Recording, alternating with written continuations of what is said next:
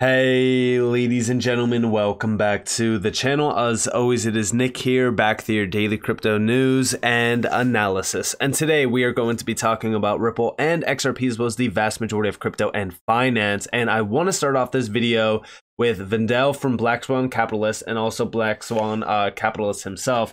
And also Lynette Zhang from ITM Trading, which I included a lot of her videos on this channel recently.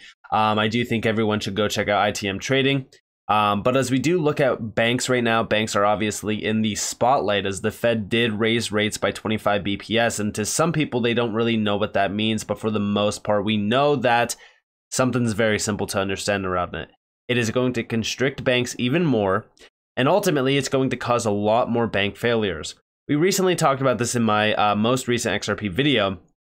But as we do look at banks right now, the bigger question is, are your deposits safe? Is your money really there? Do they actually have your money? And is your money covered? And we do see, don't worry folks, our money is safe and sound in the bank. So safe, in fact, that we might not be able to access it when we need it. Listen closely to this. Just as what I saw in 2008. But this is worse. Outrageous. This is probably get worse. Yeah. And it's going to be worse than 2008 for sure.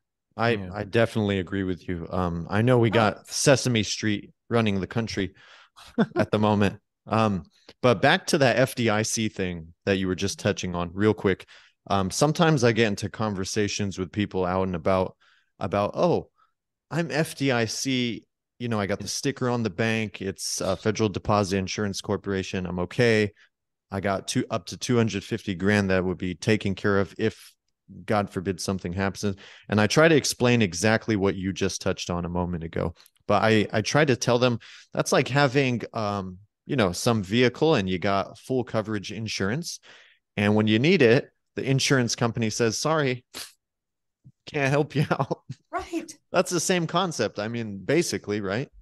It's a Ponzi think about scheme. When the And yeah, this is exactly what's going to happen. You're going to have a lot of people think that their money is safe because it's not over the $250,000 threshold, but that is not the case. And also remember, a lot of that money is going to go into bail-ins, which I will address here in a second as well. But over here, we do see always count on Kennedy from some Troomers. Banks are sophisticated Ponzi schemes. I can't believe he said that out loud. And check this out. This is on CNBC's actual live broadcast. Listen closely to this. I just know the world is different now with technology and the way we can communicate so quickly. And banks exist on the basis of trust. They're really just, don't take this the wrong way, sophisticated Ponzi schemes. And they work when everybody trusts each other. And you get on that iPhone and start sending text messages, and you have the herd panic and stampede. Anybody can go broke. The speed of transmission is completely absolutely. It's breathtaking. Senator Kennedy, thank you for being with us. Thank you for your This candor. is fun. And I do apologize if that video was a little low. It was just the audio itself because they were recording the actual TV. But as we do look at that statement, it is extremely on point. These banks are sophisticated Ponzi schemes. They work when everyone trusts them because guess what? They don't really have your money. But now with how we are seeing a lot of these major transactions, deposits, withdrawals, etc. being streamlined through technology, well, now it opens the door for the realization to set in that banks are, one, they don't have the liquidity, they don't have your money, and also they're broke. They've always been broke. It's just that we didn't have something streamline the process to the point where we realize it. So this is very interesting to me. Now also, over here, we do see the US banks total deposits. Check this out. So this has been slowly dropping. It started to drop roughly around Q1 of 2022. It was sitting at about 19.93 trillion. Today it's sitting at about roughly 19.21 trillion. And here you guys have the 5-year time frame as well. You can go all the way back to 2019, and here is 2020 when bank deposits started to climb drastically due to everyone getting a little bit concerned over the pandemic. They didn't know what was going to happen. But as we do look in just a 1-year span, you can see that these are on a major downfall, sitting at about $19.21 trillion currently. Now, as I do make this video at this current moment in time, I know that the last major update from the FDIC around their reserves was sitting at about roughly $160 billion. I know that that could have very well have changed, but that's $160 billion to cover $19.21 trillion in deposits. Let's take a step back and think about that. We'll even say just 200 billion, right? Just to make it safe. $200 billion in deposits to in reserves to cover $19.21 trillion in deposits. Let me ask you, does that sound sustainable to you? Because to me, that does not sound sustainable at all. Now, as we do look at a few things, here we have that bail-in. The bail-in idea is extremely large because guess what? Going back to that initial video, when you believe your money is safe and sound in the bank, guess what? First off, it's not your money, it's the bank's. Second, no money is actually there. It's not safe. It's not even there. And also 3, when they have to tell you that something is safe and sound, 9 times out of 10, it's not. As we do go over here, regulatory regimes in the US.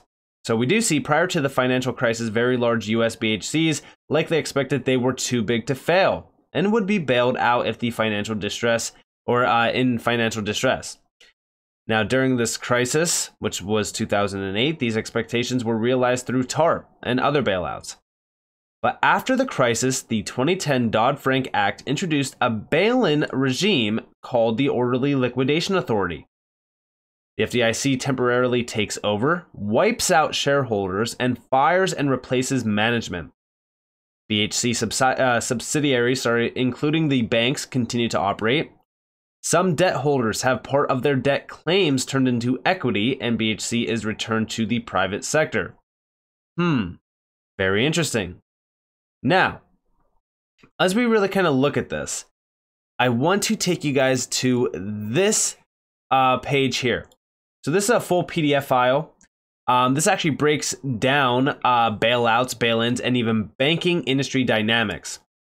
The best quote in all of this is under entering resolution. Here we have, creditors expect to receive a haircut under liquidation and increase the price of the debt. Okay, now this is very interesting because as we do look at creditors, most people will say, well, I'm not a creditor, right?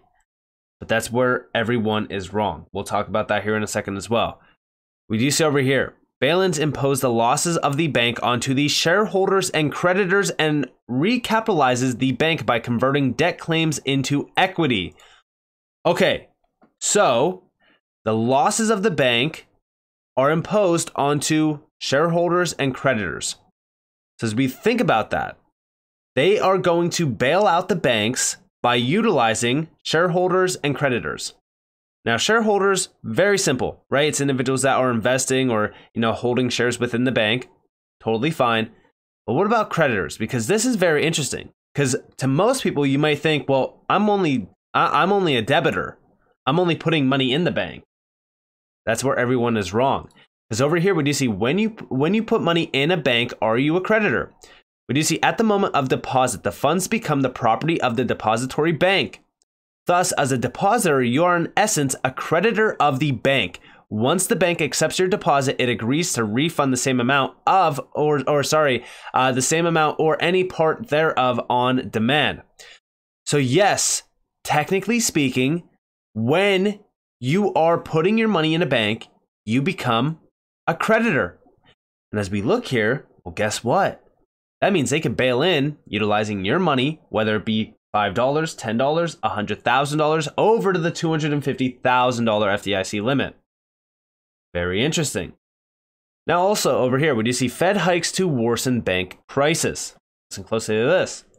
It's Fed Hike Day, that special time of the month when all Americans unite to reflect on the important things in life that the Fed plans to destroy this month. Jerome Powell is expected to hike rates by another 0.25 point to 5%, the highest since right before the 2008 financial crisis.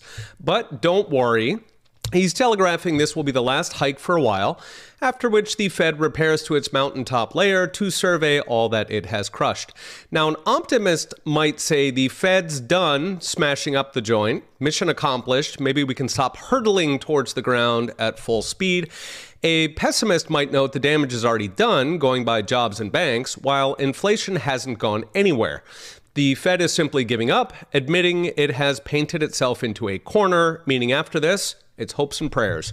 So what went wrong? Jerome Powell knew that the fastest rate hikes in 50 years would crush jobs. In fact, he bragged about that repeatedly last year.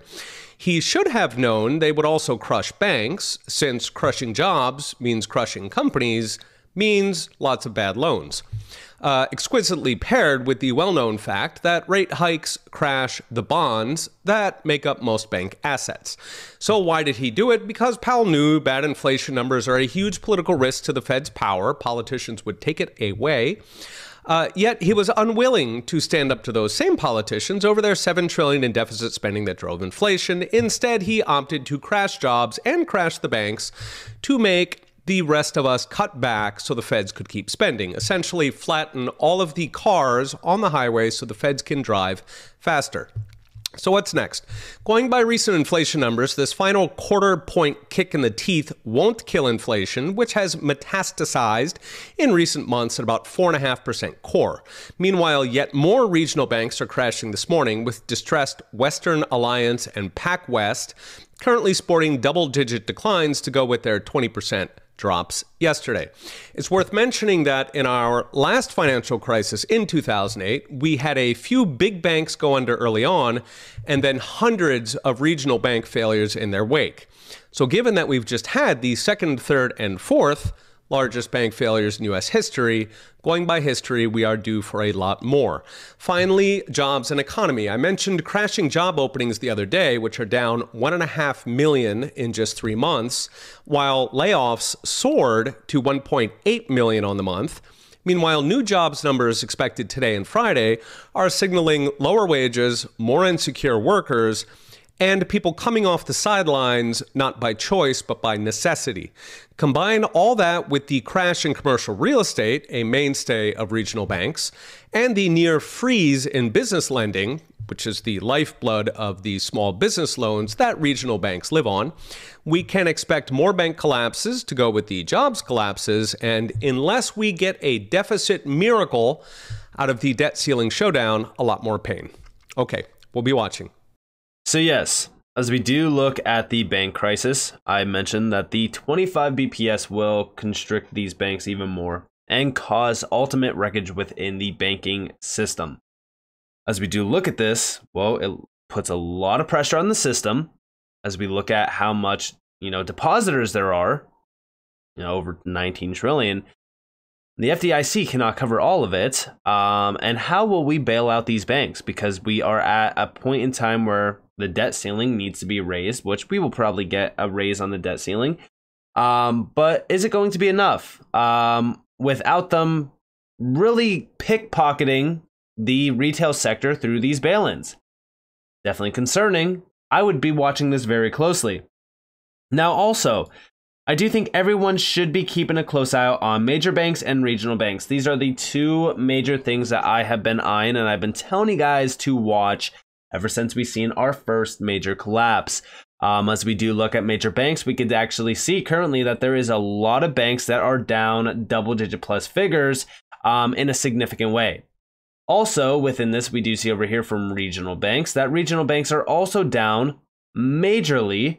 In fact, you could see some of the ones that have collapsed drastically. PacWest is one that I warned you guys about pretty early on, down about roughly 72% year to date, which is very interesting. And you can see even the weekly down about 40, almost 6%. And some of these other ones are down drastically as well. It is only a matter of time until we start to see a lot more of these regional banks go under. And I do think that right now, more than ever, is the time to make sure that you are getting your money out of these banks. I've also been hearing a lot of people ask me, what do I believe they should invest into? And ultimately, I think that that's all up to you. But me personally, I've been aping into crypto. I've been buying into physical gold and silver. And of course, I have been investing into other tangible items outside of crypto and also even commodities.